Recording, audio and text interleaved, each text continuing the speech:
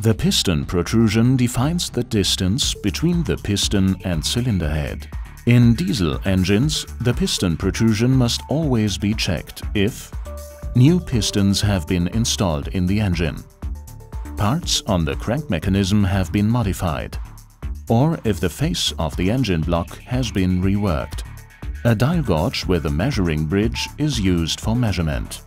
In the first step, it must be ensured that the engine can be rotated completely. In order to avoid measurement errors, the engine block surface must be clean and prepared for the cylinder head assembly. The engine is rotated in direction of rotation until the piston is in the top position. By means of the dial gauge, the exact top dead center of the piston is determined. This is recognizable by the change in direction of the dial gauge needle.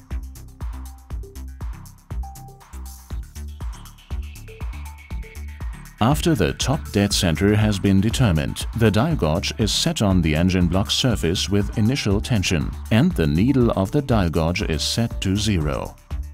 In order to avoid a measurement error due to a tilting of the piston protrusion must always be measured in the direction of the piston pin axis. The piston protrusion can then be read off the dial gauge.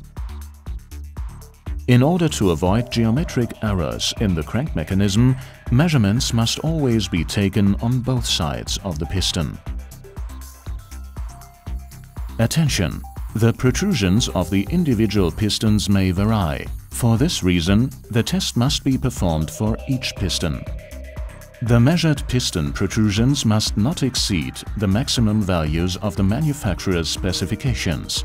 If the piston protrusion is too large, the piston bumps against the cylinder head once it has reached operating temperature. This results in combustion errors and damage to the crank mechanism. Excessive piston protrusions can be corrected by means of cylinder head gaskets with appropriate thickness or pistons with reduced compression height. Pistons with reduced compression height can be found in our piston catalog under the respective engine types. The measuring tools used here can be ordered from your local motor service partner. Further information is available directly from your local motor service partner or at www.ms-motor-service.com.